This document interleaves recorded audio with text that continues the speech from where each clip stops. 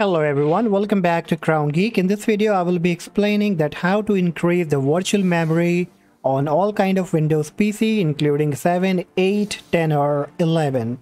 So you have a default feature on Windows where you can increase the virtual memory, and that basically help your PC to improve the overall performance and more efficient for gaming. I won't be going through with a lot explanation about the virtual memory, but let me tell you in short. Virtual memory basically uses both hardware and software to enable a computer to compensate for the physical memory shortages. So whenever there is a shortage of the RAM, this virtual memory come in the place and they help to compensate it.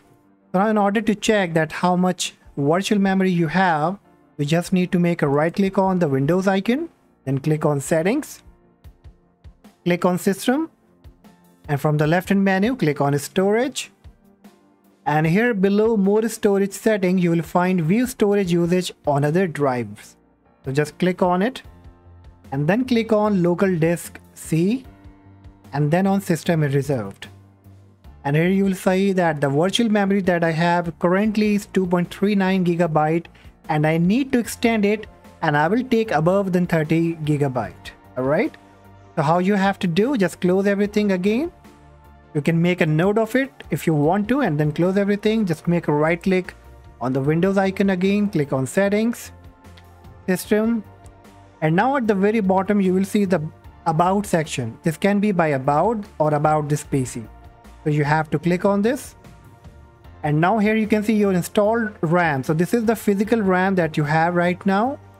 In my case, you can see I have 16 GB of RAM. So you just need to keep this in your mind because you need to remember that how much RAM you have on your device.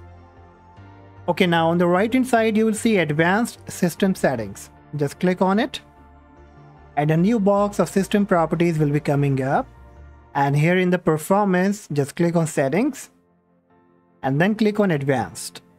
Now here you will see the virtual memory. Just click on Change. And now here in the virtual memory, you can see it's been checked to automatically manage paging file size for your drives. So you need to uncheck this and then check the box of custom size. So here you have the two options, initial size and the maximum size. So now in the initial size, you have to type the value that should be 1.5 times of your physical RAM. So let's say if I have 16 GB of RAM, so I need to convert that in MB first, because you can see that it says that you have to type in MB. So 1 MB, 1 GB contains 1024. So let me open the calculator quickly. So 1 GB contains 1024 and I have 16 GB of RAM. So I just multiply by 16. So this is the value that comes for 16 GB of RAM. So as I said that in the initial size, it should be 1.5 times. So I will just multiply by 1.5. And this is the value 24576. 24576. Now in the maximum size, it should be the 3 times of your RAM. Okay, so I go back again. I just cancel it. I have 16 GB of RAM. I have to convert into MB. So I multiply by 1024. And now as I said 3 times, so let me multiply it by 3. And this is the value 49152. And that's it. Now click on Set, then click on OK, and then click on OK again. And finally click on OK. And now you just need to simply go with a restart, and after that once you come back you will find that your memory size has been increased. Alright, so I have just restarted my PC, and now if I go back again, I click on it, click on the Windows icon, then go on Settings, click on System, and then go to Storage. And here again, view storage usage on other drives, local disk C, system reserved. And here it goes. You can see the virtual memory has gone to 34.8 GB. This lets your PC run multiple apps at the same time.